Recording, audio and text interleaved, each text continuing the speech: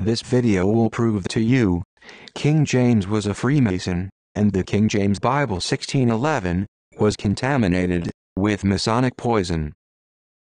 This Masonic Philatelic Club website says, the oldest existing record of the Lodge Scone and Perth No. 3, Perth, Scotland, called the Mutual Agreement of the 24th of December, 1658, records that King James was entered Freemason and Fellowcraft of the Lodge of Scone on the 15th of April, 1601.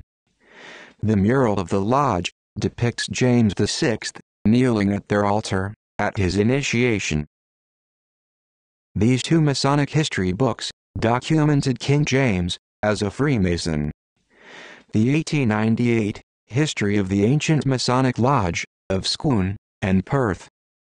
The Hierarchy, by Christopher Knight and Robert Lomas, 1996.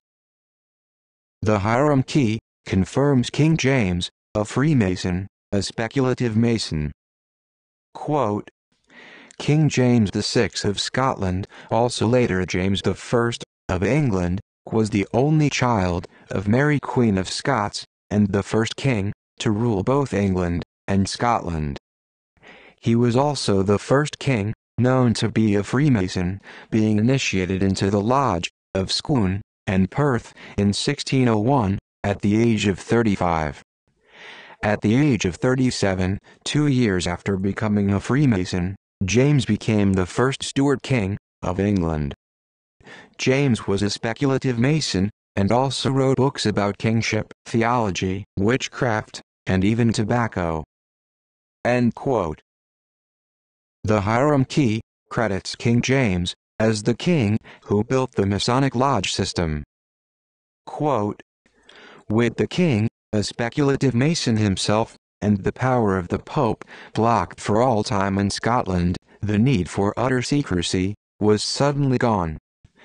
King James ordered that the existing Masonic structure be given leadership and organization. He made William Shaw his general warden of the craft, and instructed him to improve the entire structure of Masonry.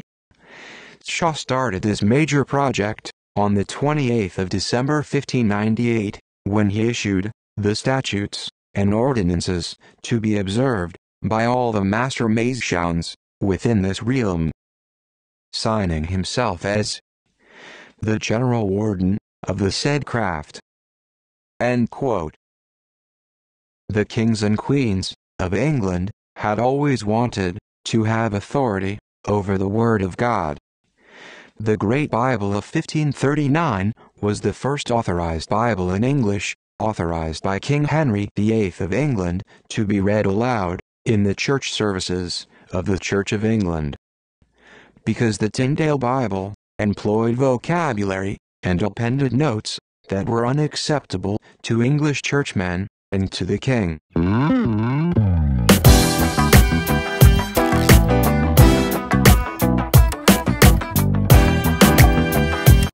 The Bishop's Bible was the second authorized Bible in English, authorized by Queen Elizabeth in 1568, to eliminate the Geneva Bible, whose Calvinist marginal notes offended the High Church party of the Church of England.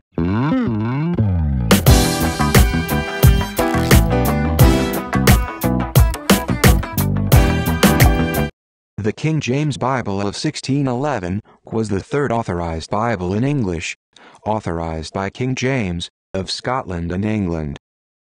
Because Elizabeth's Bishop's Bible failed to displace the Geneva Bible as the most popular English Bible of the age, a new version was needed to conform to the ecclesiology and reflect the episcopal structure of the Church of England and King James Masonic belief.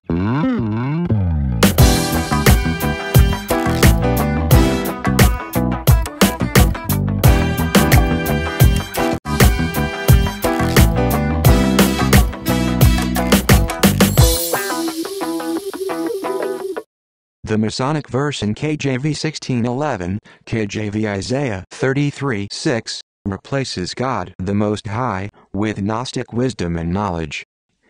This famous Masonic verse is quoted on the entrance to 30 Rockefeller Plaza, Rockefeller Center of New York, where the Gnostic creator Laldabaoth is playing with his Masonic compasses.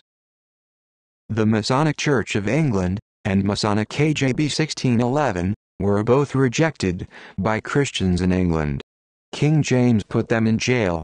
The Masonic persecution was so severe that Christians had to risk their life, sailing across the oceans to the unknown New World for freedom to practice their faith. Throughout our history, the Church of England has appointed numerous Masonic ministers in glittering Christian costume to guide the gullible to hell. Even today, the Church of England is Masonic ruled. Are Freemasons behind today's Masonic abomination of King James onlyism? Southern Baptist Convention alone entertains 1,300,000 Masonic wolves in sheep's clothing.